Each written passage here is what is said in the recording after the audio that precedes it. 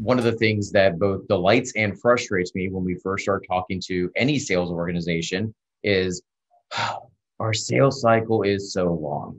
And the first question that comes into my head that I find an appropriate way to ask is it too long? Or do you know for certain that it's as short as it could and should be?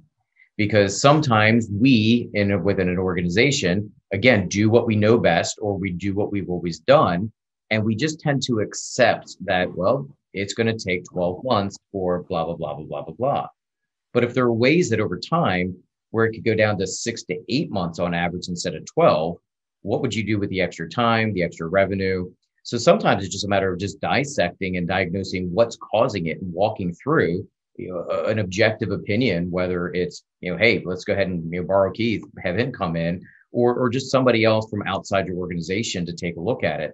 Some of the best people to evaluate your sales process are new hires or potential candidates because they have that fresh perspective.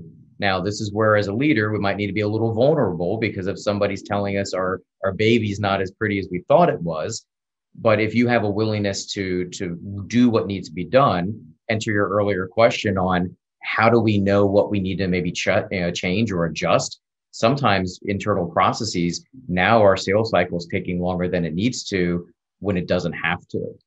Perfect example of a law firm that I was working with, that they said they had this huge merger that they've been working with for months. And as soon as sort of the work from home came down and some shutdowns, their panic was this multi-million-dollar deal was going to fall.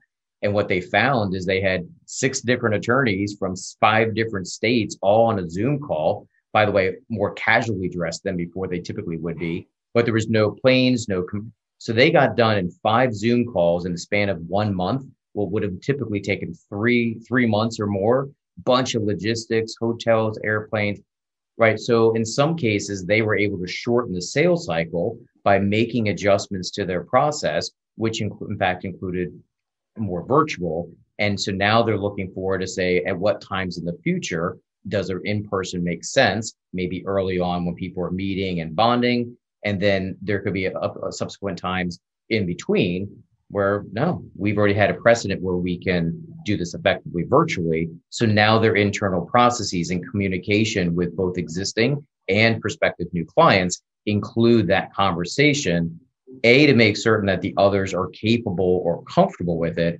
But it also lets them know that, hey, we're going to get things done, and we're going to get things done more quickly than you may have anticipated.